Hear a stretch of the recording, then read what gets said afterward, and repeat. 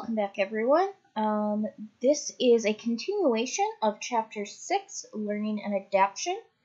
In the last lecture, then we learned about types of reinforcement. In other words, positive and negative reinforcement and positive and negative punishment. So now we're going to talk about the schedules of reinforcement. So this is how often we reinforce or punish. This is how much, that kind of thing. So there's going to be a lot of terms here that you're going to need to know. The first thing we're going to talk about is whether a reinforcement, and now for this section, when we talk about reinforcement, that can either be a positive or either a reinforcer or a punishment, okay? So here we have a continuous reinforcement, which means for every correct response is reinforced. So we're supporting every single correct response. The second one is called a partial reinforcement. So this is where only some responses are reinforced. So you'll only get a positive reinforcement or negative reinforcement sometimes when you do the correct response. So continuous reinforcement would be like every time you do your chores, you get an allowance, you get money, right? And so every time you do the activity, you do your response, you get a reinforcement. Now a partial reinforcement would be like when you're training a dog. You'll only sometimes you'll reinforce them. So only sometimes when you ask them to sit and say shake their paw, sometimes you'll give them a treat and sometimes you won't. Okay, so that's partial reinforcement. So only sometimes you get reinforced. Now we can also talk about partial reinforcement. So this is again, only some responses are reinforced, so we're going to break that down even more. And a partial reinforcement can either be fixed or it can be variable, okay? So a fixed partial reinforcement, which means you get reinforced, or say your dog gets a treat, after a fixed number of responses or a fixed time interval, okay? So it's a fixed schedule, we'll say. So maybe every 5 times your dog sits, they get a treat. Okay? Or this could be every 5 minutes you get a treat. Okay, so that's what a fixed is. We'll go through this a little bit more and really break it down so you'll understand. Now, we also will talk about partial reinforcements as variable. So this would be a reinforcement after, say, an average number of responses or an average number of time passed. In other words, 1 in 5 responses will get a response. Now, that could be the very first response out of 5. It could be the third response out of 5, that kind of thing. And same with passage of time. So during a 5-minute span, you get reinforced once. Okay? So, again, this is going to make a lot more sense in a little bit.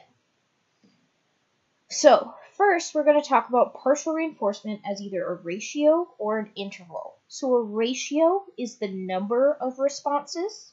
So, again, that'd be every 5 responses or every 10 responses. So that'd be your ratio. Interval is the amount of time. So that's within 5 minutes, within an hour, that kind of thing, okay? So if we put together our fixed versus variable and our ratio versus interval, what we end up with is either a fixed ratio schedule, which is called FR, or a variable ratio schedule. Now, remember, ratio is like a number of responses, and fixed means the same after the same amount of responses. So we have the same number schedule. So you get reinforced after a fixed number of responses, so after the same number of responses. So this could be like, for instance, I get paid every 10 days. Okay, so every 10 days, I get paid. So that's our schedule, is 10 days, and it's always the last of those 10 days. Okay, so day number 10 in my schedule, I get paid. Now, variable ratio would be you get paid at some point within that number of days. So on average, the number of days. Okay, so this a variable ratio a lot of times you can think of as gambling.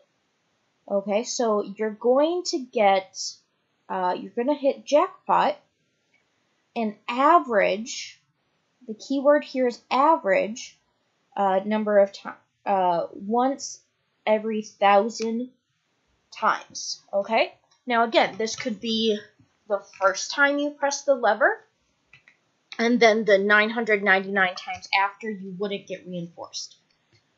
Or it could be you press the lever 500 times, you get reinforced on number 500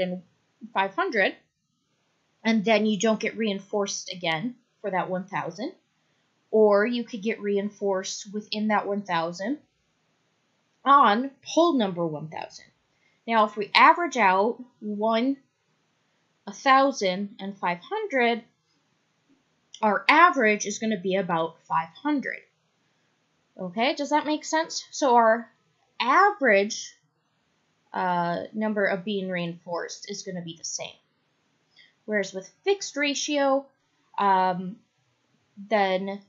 it's a set amount. So for a paper boy, he gets paid after every 50 newspapers handed out. Okay? So he hands out 50 newspapers, he gets paid. Hands out 50 more, he gets paid. So a fixed number of responses, and then he gets reinforced.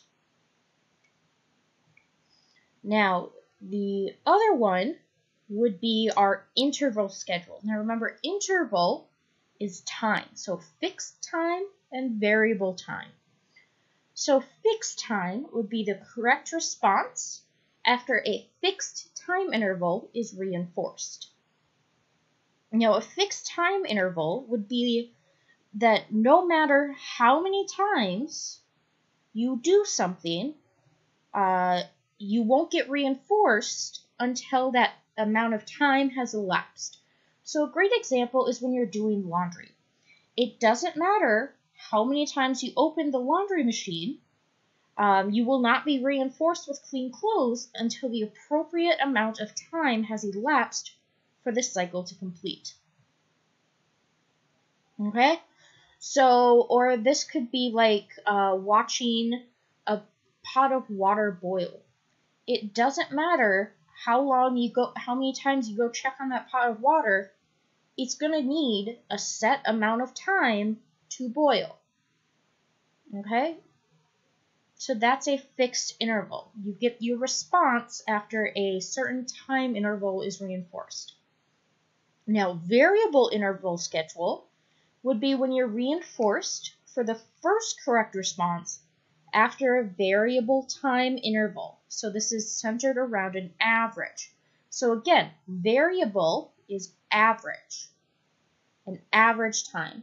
So for example, when you're at a bus stop, the bus is supposed to come, or it comes on average at a certain time of day. Now, sometimes it's a minute or two early, sometimes it's a minute or two late, but on average, it comes at a certain time. So that time is our average. Okay, so that would be variable schedule.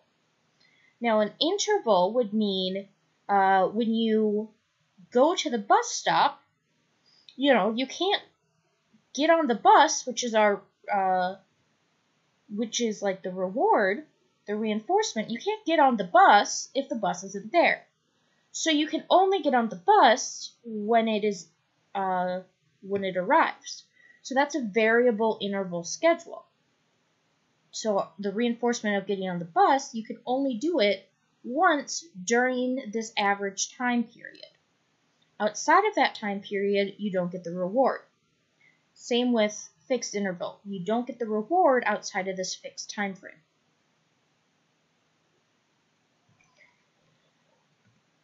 Okay, now, how does this relate to learning? Why would you use one of these over another? Right? I bet that's what you're asking yourself. Well, let's look at this graph. So on the x-axis here, we have the amount of time in minutes. So we have 10, 20, 30 minutes, all the way up to 70 minutes. And then here on the y-axis, we have the cumulative number of responses. So how many times something responds, okay? Now, the first one I want to look at is this red line. This is the fixed ratio. And notice how it looks like a step ladder, okay? Now, for the number of responses, that's what these little ticks are. These are the responses. Notice how, or the reinforcement are in a fixed step-like pattern, right? They're very even. And that's our fixed ratio because it's the amount of responses. So the height here is what's even between them. Okay? So the same number of responses. So let's talk about all of this with our earlier example of a rat that has to press a lever to get food. Okay? So let's say the rat has to press the lever 10 times to get food. So that's our fixed ratio. So it's 10 times they have to press the lever. So press it once, you don't get anything down here. And then on press number 10, they get food. Press it some more on press number 20, they get food. Press it some more, press number 30, they get food. Now, all of this is about the number of presses. It doesn't matter how long it takes. So this tends to go faster, as you can see, because it's all about the rat, how many times the rat pushes the lever. And he can push it as many times as he wants, as quickly as he wants. So that's a fixed ratio. Now the opposite would be a fixed interval, right? Because an interval is about time. So if we look here again, it looks very even between here. So here we have the amount of time it takes with this green. And again, these tick marks are when they're rewarded. So again, it's even between these tick marks. So that's why it's fixed.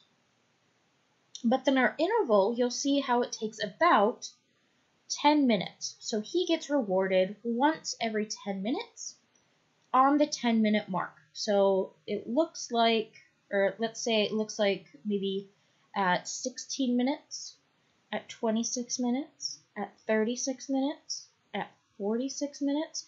And so this is a fixed amount of time. So every 10 minutes he gets rewarded on the certain time. Okay, now it doesn't matter how often he presses the lever. He could press it 1 billion times here. So like here you can see he doesn't press a lot and then starts pressing a whole bunch. And he gets rewarded. And then again, he's not pressing too often and then he starts pressing a lot. Now it doesn't matter how many times he presses the lever. What matters is the amount of time. Okay, so that's the difference between a fixed ratio and a fixed interval. Now, the other ones would be a variable ratio, which again is about the number of times you press the lever, not about time. And then interval ratio is about the amount of time. Okay? So if we look on average here, so if we kind of cut, I'm going to draw, if we kind of cut here, and here, and here, and here. So this is, say, the number of times that they press the lever. These are kind of even-ish. And you can see within each of these boxes I made, there is one reward. Now, sometimes it's at the beginning of my box I made, sometimes it's at the end, sometimes it's in the middle, but it's about the average number of times. So on average, for every, say, 100 presses of the lever, somewhere within that, you'll get rewarded once. Okay, it might be the first time in 100, it might be the last time in 100, it might be number 50 out of 100. And so that's a variable ratio. It's about the average number of times. And now we can do that again with our variable interval, where we draw a line here, maybe about there, and there, and there, and right in between there, and another one there. And again, so these time periods, which are maybe, let's say, 5 or 10 minutes, the time periods are going to be the same. So this is 5 minutes, this is 5 minutes, this is 5 minutes. So every 5 minutes, you get one reward. Now that reward, again, can be at the end of the 5 minutes, the beginning of the 5 minutes, in the middle, maybe this is minute 2, this could be minute 3, and then we've got minute 5, minute 1 again, minute 1 again. You don't know at what point during these 5 minutes you'll be rewarded, but you know that there will be a reward. Okay, so that's variable interval. So again, it's an average. Variable is average. Now, again, how do you pick which schedule you want? So here's a great example. So we've got that Joel is not too keen on gambling, but when he sits with his grandmother at the casino, he decides to just kind of like randomly put some coins into a slot machine. On his last coin, the machine lights up and he wins $10. Since he now has more than he started with, he decides to keep playing. So stopping is difficult because the next playout can come at any time. Now, what kind of schedule is this? Okay, so let's see. We've got, it can come at any time. Let's see, so he puts in his last coin, he puts in a few coins, and he keeps going. So which one is this? Now, if you remember, we talked about this, that gambling, especially at a slot, is a variable ratio because it's about the average number of responses. So it's the number of coins he puts in and then an average. So on average, a coin machine might be every 1,000 coins put in, will get a win. So he was lucky to get this, but he'd have to put a lot more money back in to win again. So the answer to this is a variable ratio. Okay, so what's the best form of reinforcement? So we've got that continuous reinforcement. So that's being reinforced every single time you make a response. Now, continuous reinforcement is good if you want to learn really quickly. It's also easier to see what the consequences are. You can see the outcomes a lot quicker. However, we also see that extinction will happen a lot quicker as soon as you remove that reinforcement. So as soon as you remove our reinforcement, so if I stop getting paid every single time I do my chores, I'm going to pretty quickly stop doing my chores, because now why would I bother, you know? However, if we look at a partial reinforcement, so remember, partial reinforcement is what we broke down into those 4 separate schedules. So partial reinforcement tends to be a bit of a slower learning curve, so we tend to learn slower. However, we're more resilient to extinction. In other words, we're less likely to stop doing a given behavior when the response is taken away, because we are used to responding sometimes and not getting reinforced. So no longer being reinforced isn't as big of a difference. Now, if you want to know the absolute best schedule of reinforcement, it is variable ratio. So like the slot machines, that is the best version of reinforcement to avoid extinction. Okay, because again, you get rewarded sometimes, but you can't predict when you'll be rewarded. So extinction, again, is when you remove the reinforcement and then the behavior slowly goes away. Well, with the R schedule, then you're used to not being reinforced.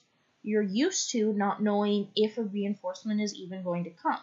But you have learned to keep doing that behavior. So this is the best type of reinforcement, the best schedule. Now that's where we're going to end for this lecture, and we only have one more lecture on Chapter 6.